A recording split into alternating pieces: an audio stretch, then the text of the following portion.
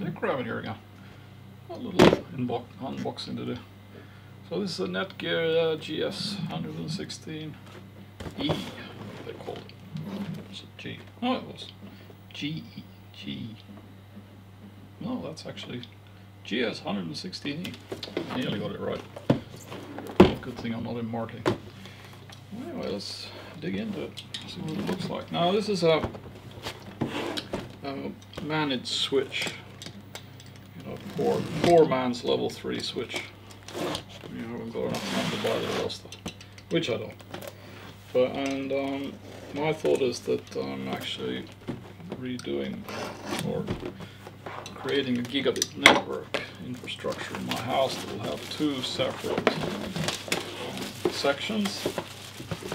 And the idea is that I have my internet router firewall, and I'll take the gigabit network from that, plug it into this one, and then I'll have 2 virtual networks going in 2 different sections of the house. And then through this I'll be able to manage quality of service and the VLAN setup and some small stuff. I mean, it's not a very comprehensive managed switch, but at least it's affordable. And then the other idea is that I want to offload the switching from the router that I have, so it will only deal with the gigabit coming and going from the internet. And then house internal traffic will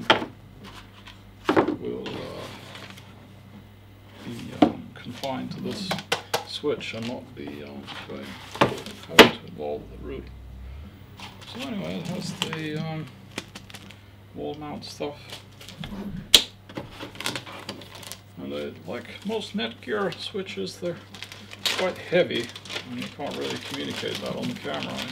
Lots of switches nowadays are made of very thin plastic, and just you connect a network cable to it and it pulls it onto the floor.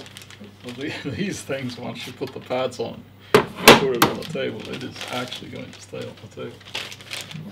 It won't fall down, which is actually a nice feature. Well, that's one of these normal plug-in power supplies. Here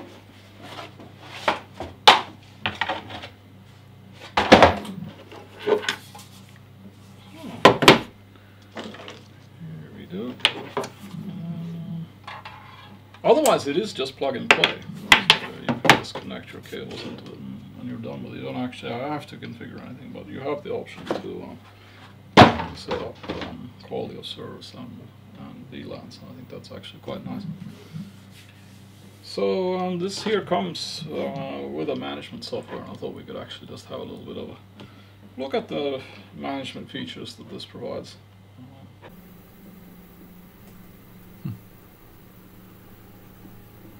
Okay, now we're going to have a look at the admin application.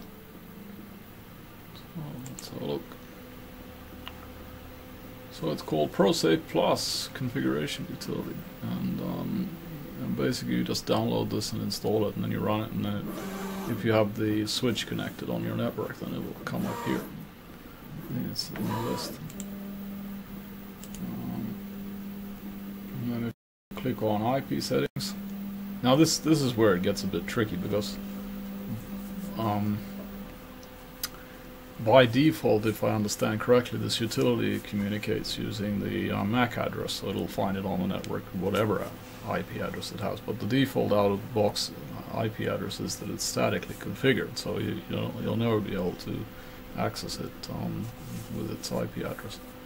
So I just basically, in my case, you can configure it using a static IP address if you like and allocate, but I didn't bother. I just said, okay, enable DHCP. The thing is that this finds it on the network, whatever IP address it picks up, the utility, I mean the ProSAFE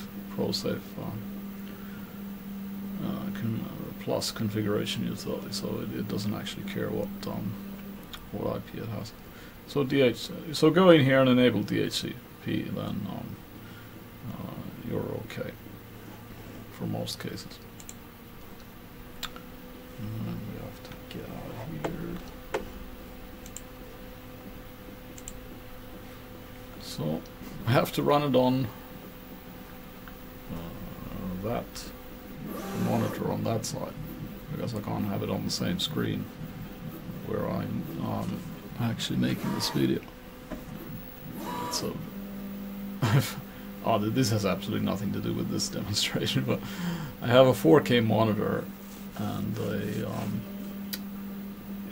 not so 4K monitor, and when I move the screen between the two, then it locks up the computer.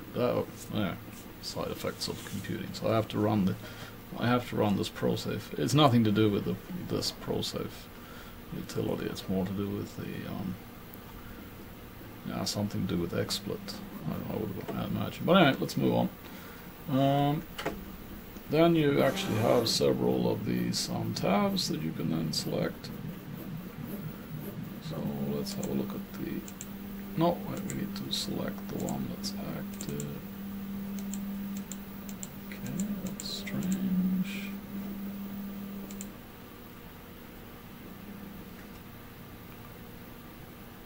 Why can't I access it?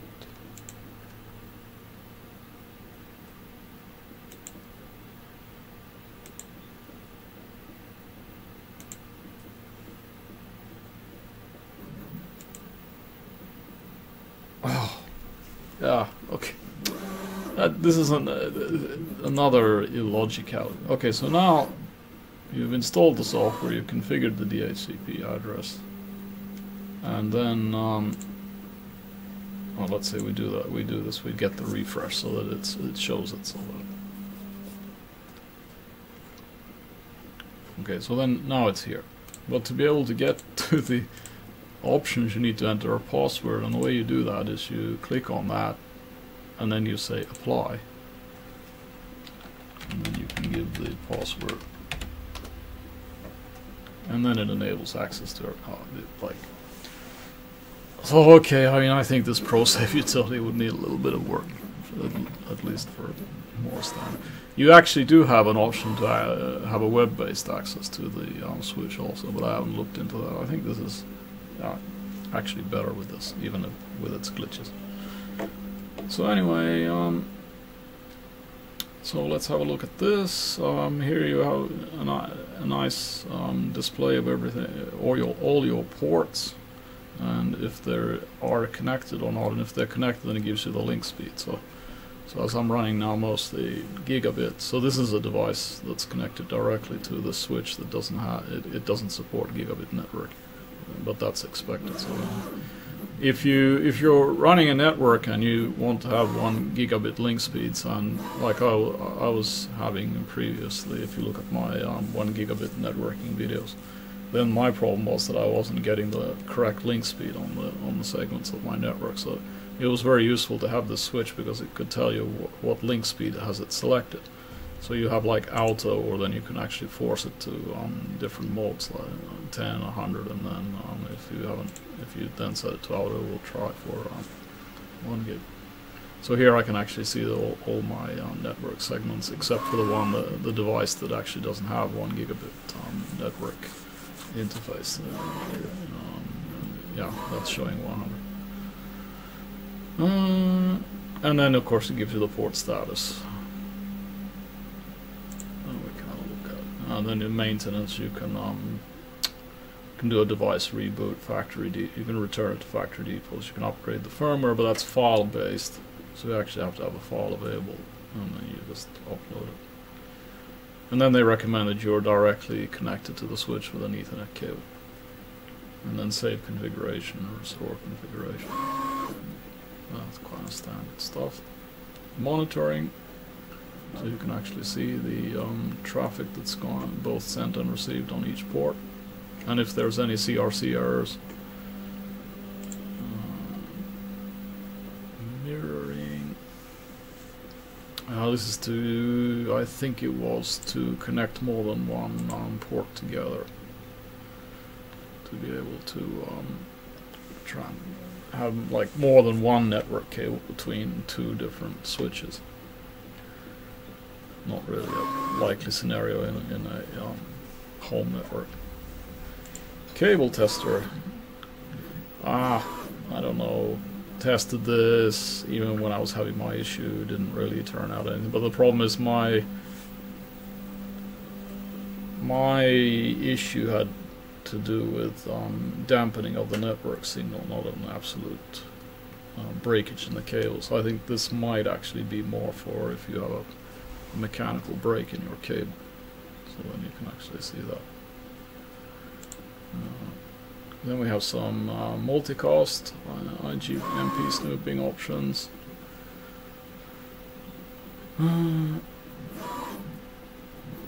Then you have the VLAN ID enabled for that also, so I just enabled it. And then validate the headers and block unknown multicast addresses. So you can choose to use the same settings if you like. It's just kind of normal stuff. Management.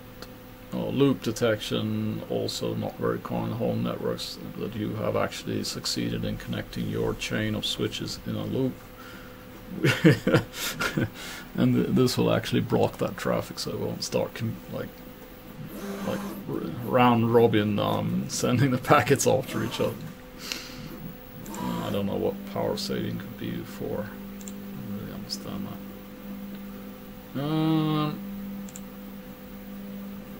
Lag. Oh no, I forgot what this one was about.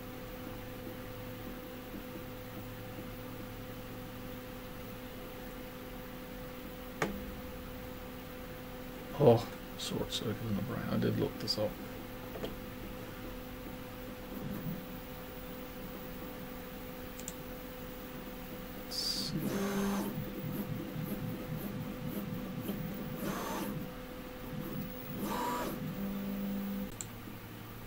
Oh, okay, now I figured out I've messed the two definitions up.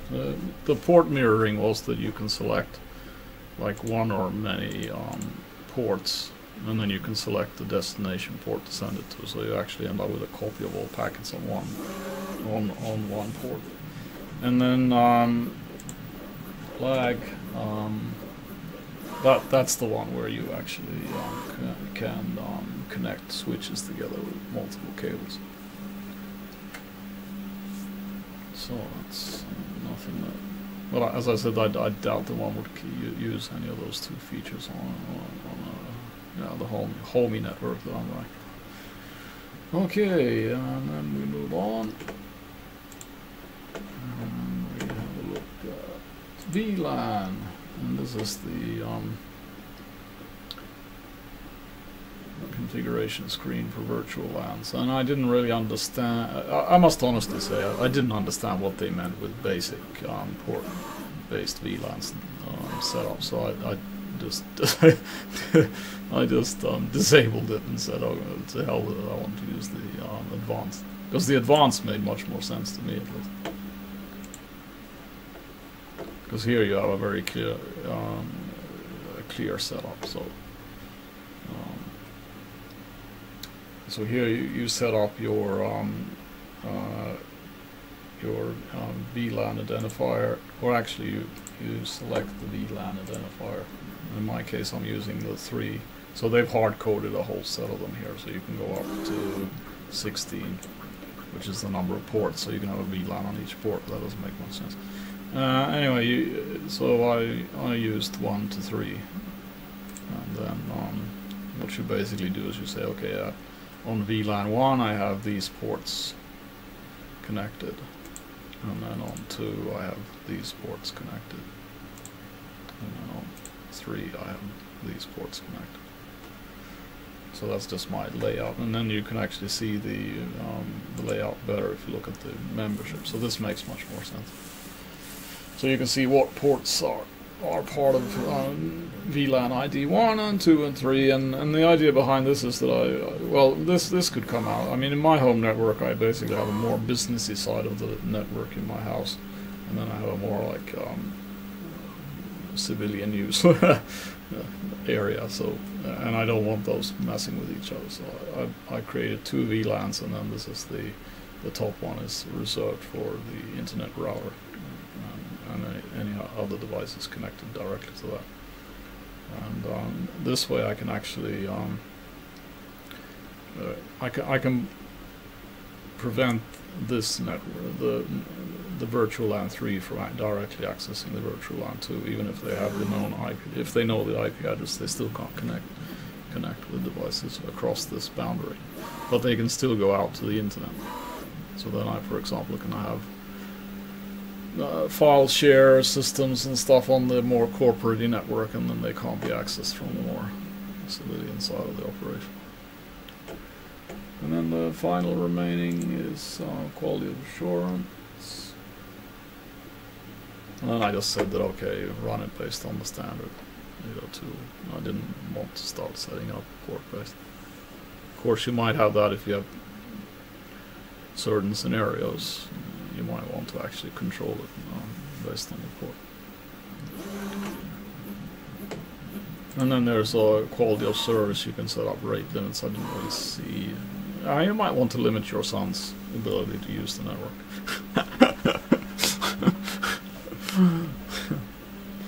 And then broadband filtering. Didn't look into this. Or I would assume that it's probably port based.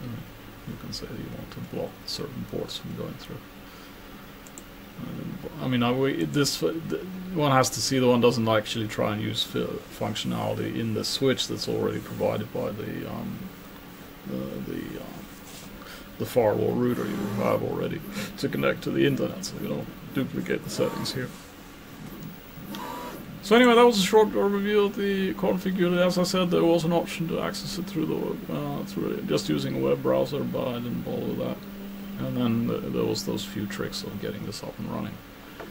And yeah, and it's actually been our calendar time. The switch has been running for a couple of weeks now, servicing the virtual LANs as I have expected, and I haven't noticed any issues with it. So happy customer from that perspective.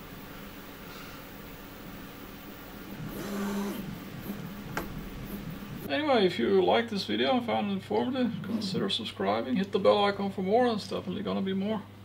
And you know, if there are other people interested in networking gear for household, mainly household use, then tell them about this and keep an eye on the channel. And I'll see you in the next one.